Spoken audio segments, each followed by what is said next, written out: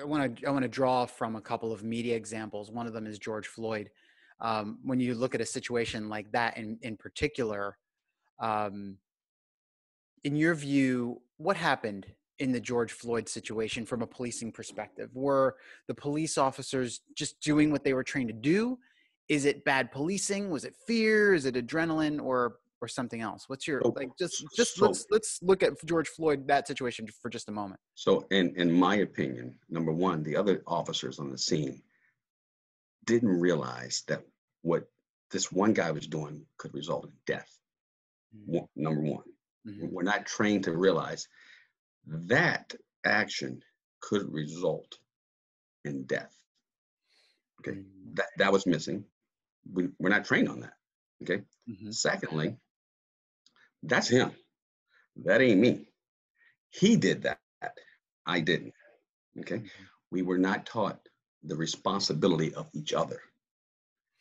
Right. Mm-hmm. We were not taught that when we see this, we have to react, not just to the bad guy, but to the good guy. We have to say, we're not trained. We were not trained to say, get off of him. You're doing it improperly. Your technique is not approved. We were taught to go, hey, when they call me in and ask me, what did I see? I'm going to tell the truth. I'm not going to lie. That's how we dealt with guys like him, the officers like him. We simply said, somebody will go back and say, hey, Sarge, I just want you to know he had his knee on his neck. I don't want no part of it. You have people like that. And then you have people who just sit back and go, they ask me, I'm telling the truth. Yeah. And then, of course, you had your few that would just say, I don't remember. Oh So, my gosh. and that's that in Bulan they talk about, right? We're all out there to try to help and do things better. Yeah. We're not there to hurt each other. So that's the hard part is which side are you on? Which Right. side are you on? This guy was a bad guy. Yeah, something bad happened, but as we see today, we've got to police ourselves. We've got to say, hey, stop. No, you stop. Bad guy, give me a minute. Let me talk to my partner. Partner, put your gun away. We have to be taught to do that. Yeah. That hasn't been taught. And that's why that happened. Yeah. Yeah, that's why that happened. Wow. From a police technique perspective, the guy's knee is on the guy's neck, okay, for 8 minutes and 7:42, 7:46 or something like that. Yeah. Yeah. They recounted. Actually, it was started off at 8. They ran the tape back and came back and said it was actually 7 minutes and 40 some seconds. It didn't take long. But still, like, is it, from a technique perspective, is it proper is it just proper technique to have your neck on to have your knee on somebody's neck? I've never been taught that, actually. Yeah. I've never been taught under any circumstance that's the technique to use. It's funny. I go back to my training, and I remember handcuffing and blading your side and putting your knees, but it was always between the shoulder blade. I never recall. Now, we've never been trained to do that. That's just, that's what one person chooses to do. Yeah. Yeah. It's definitely not training. Yeah. No, thank you for that. I think that's helpful because, as I look at it, so I've done a little bit of consulting with law enforcement, actually. And one of the things that I learned is that in a threat situation, or in a situation of high stress, or where there could potentially be a threat, you put the threat down. Clearly the threat was down, right? So, like there were he had backup. It's not like he was alone, right? Right. So if we were to look at it forensically, I feel like, wow, there's just a lot that went wrong in that particular situation. Right. Yeah. And wow. So I want to talk about another situation that happened just recently. Rayshard Brooks. You're familiar with the case? The Atlanta case, right? The Atlanta case. Yeah. And so similar situation, but it starts out, falls asleep. He's drunk in a Wendy's drive-through. The police are called, probably an excessive, response to that situation. Call the guy an Uber, but you probably saw what happened he, actually, tased one of the officers, and like, so it escalated very badly. Mhm. And then they ended up shooting him.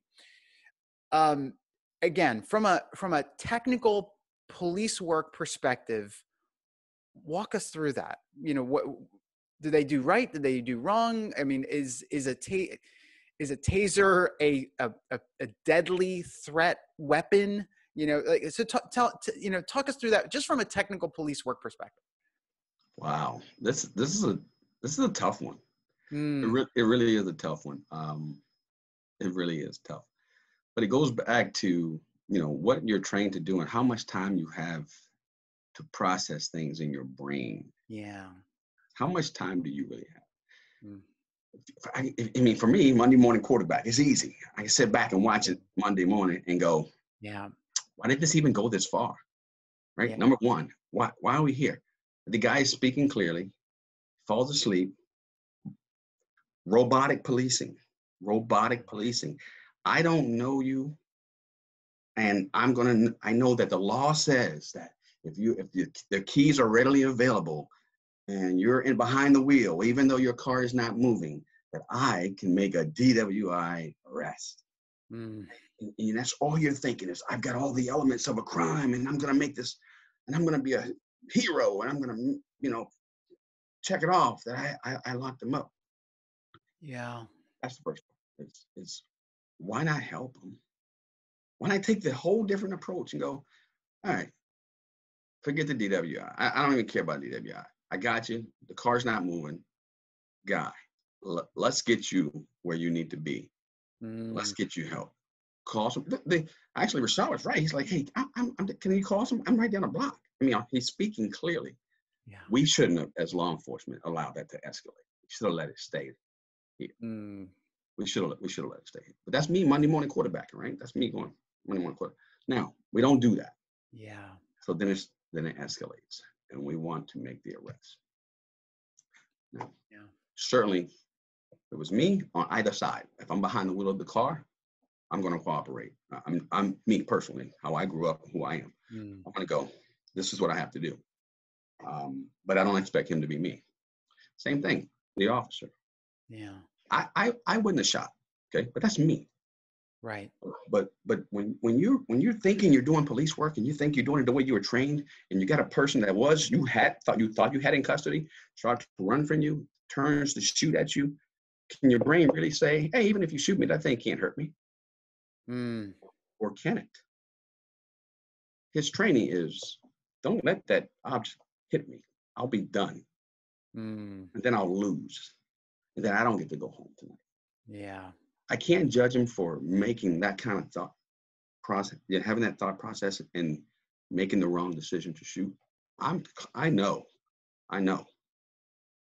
I retired from an injury of a Yeah. guy that I could have shot. I didn't shoot. Because it wasn't the right time. And I'm fortunate to make that right decision. So we could be sitting here talking about, and remember the case with Powell back in Right. 2005 when he shot an unarmed guy. Right. Right. So I made the right decision, and I don't want to judge him for making the wrong. Mm, That's a tough decision to make. yeah. Very tough decision to make. And I think if he was trained better, Mm, right? But mm-hmm. how can you train for a scenario that you can never imagine? I just Right. couldn't imagine being in a training academy, a scenario, and they say, and then the guy takes your taser and runs away.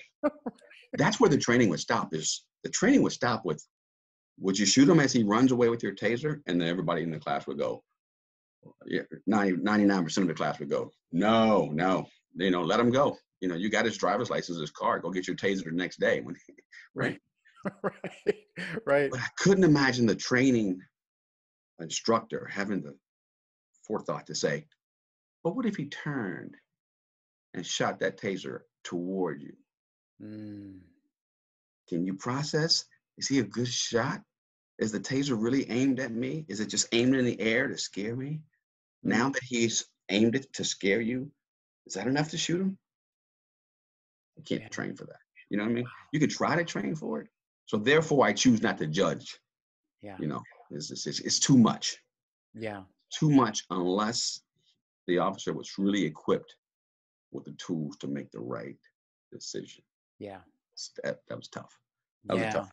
Yeah. It really was a tough one. A lot of us, especially Black officers, and I've talked to many of them. Yeah. Some of us says, man, he shouldn't have shot that guy, and the other are going, if he had shot at you, you think? I mean, you know that gun can, that can put you on the ground. Right. And we're kind of like 50-50 with it. We're like, I don't think I'd have taken the shot. I know I wouldn't have taken the shot. In fact, I wouldn't have gave chase.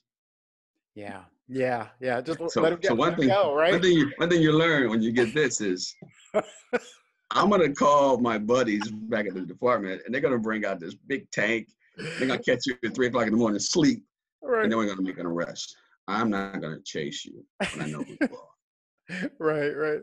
So yeah, that's that's from growing up in the community and seeing the other side of it. That's not. I can't expect everybody to feel that way. Everybody wants to chase and say, "I got them," but I credit, white and Black officers who taught me early on.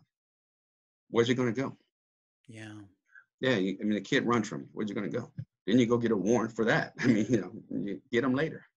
Live to fight another day. Everything that